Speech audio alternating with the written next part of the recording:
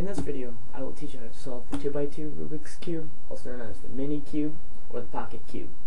If you can already solve the 3x3, that's great, because this one works the same way, minus a few steps and algorithms. Algorithms are simply a series of moves that you use to get one piece where it needs to go. You'll only need to learn 2 of those in this, so it makes it very easy. Now, scramble your cube if you haven't done so already. Don't worry, by the end of this video, you should be able to solve it, no problem. I can solve this cube using this method in an average of 40 seconds, but my record is 36 seconds. So I think that's pretty good. Now, first thing you want to do is choose the side you want to work on first. We're going to do this layer by layer, just like with the 3x3. Although you may have a different approach, I think layer by layer works best. It's a good beginner method. Now, choose a corner you want to work off of. I'm going to work off of this one, and I'll be solving the green side first. Now, one of the most important things with this is you need to make sure all of the edges, as well as the top face, match up. So get those edges to line up. I'll show you an incorrect top side. There. Some people go around saying, oh, look, I did one face. Well, yeah, it looks like you did the top side, but not really, because look at the edges. That means these corners are all in the wrong place. So, always make sure the edges are matching. This beginning part here is mostly logic. If you can't get through this step, you should just probably give up, because it's pretty simple. Now, I'll be working off this corner. So, if you already have 2 corners, 2 green corners, or whatever color you're using, and their edges match up, work off of those. Obviously, you don't want to mess that up. You've already got something to start with. Now, let's see. Here's my main corner, and there's a blue edge. This corner here also has a blue edge. Look for another corner with a matching edge. Since it's already next to it, all you need to do is turn it down and simply move it out of the way.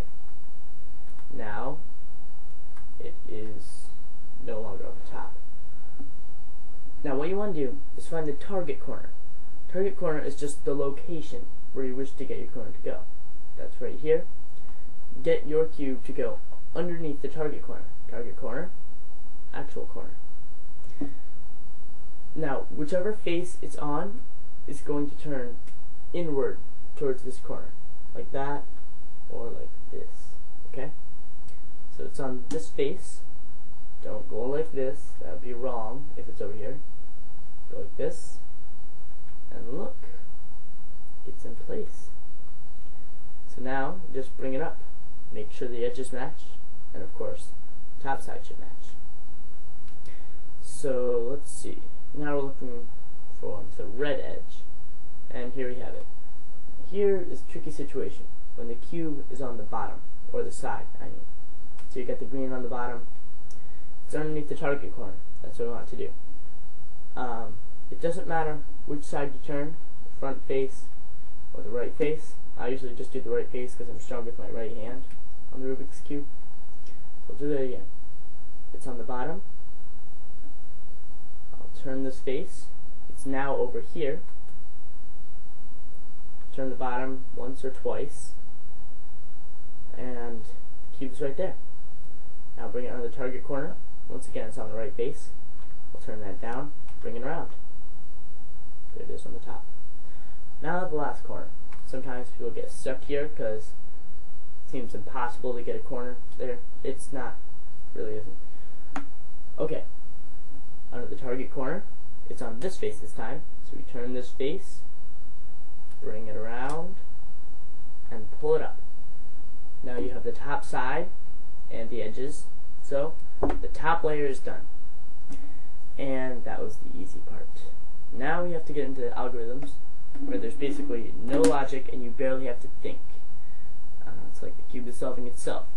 But first we need to know the notation. The mini cube uses the same notation as the 3x3 cube. U stands for upper, D stands for down, R stands for right, L stands for left, F is front, and B is back. When you're performing an algorithm, you look at the cube from whichever angle you need to, meaning U does not always have to be green. You know, you could be red or blue or yellow, just whatever color, whatever side you happen to be looking at. For the next algorithm, you'll want to look at the cube like an isometric view, looking onto one corner. That's pretty much how you'll always be holding the cube. I sort of hold it like this, so I can see 3 sides at a time. Now, U, just letter U, would mean upper side turns clockwise, like that. UI, I stands for inverse, would mean the upper side turns counterclockwise, and it's always a quarter turn, or 90 degrees. If it said 2U, that would mean turn the top side twice. Now, of course, it doesn't matter which direction you turn it twice, it'll always end up the same. But if it's only a quarter turn, make sure you're turning it the right direction. If you mess up one move in an algorithm, the whole algorithm will not work.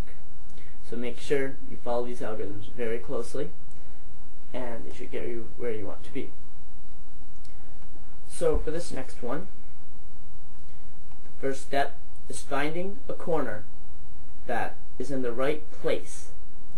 These corners just happen to have the yellow side facing up. Yellow is opposite green on the mini cube. But sometimes you'll only get one corner facing up, or even none facing up. So they may look like they're correctly turned now, but after this step, most likely you'll need to turn them correctly. Now, when I say a cube is in the right place but not turned correctly, I mean that, you know, it could be where it needs to be. You just need to flip it.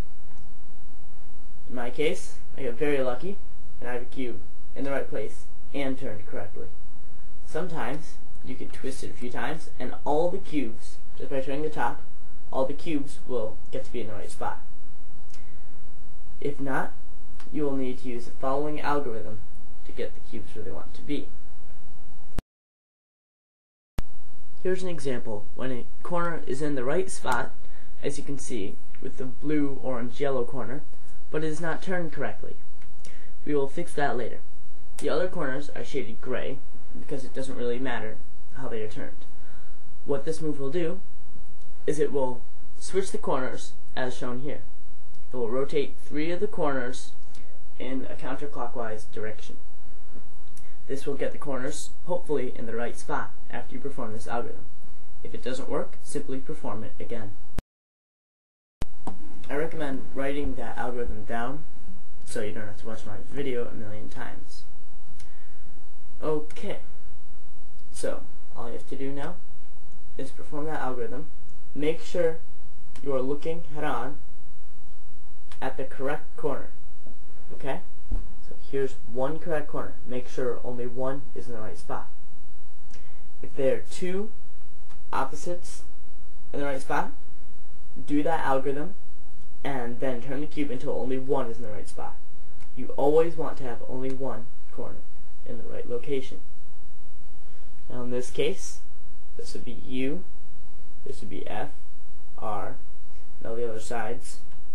Now, let's do the algorithm.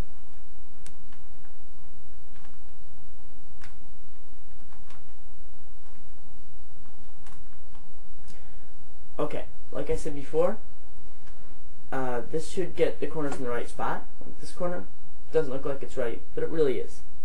You have it where it needs to go, and next we just need to flip it, like that. That next step is confusing but short. And that is the final step that will get them all where they need to be. If you just did that algorithm I showed you, and the corners are still not in the right spot, once again, find one corner that's in the right spot, perform the algorithm, and hopefully it will place the corners.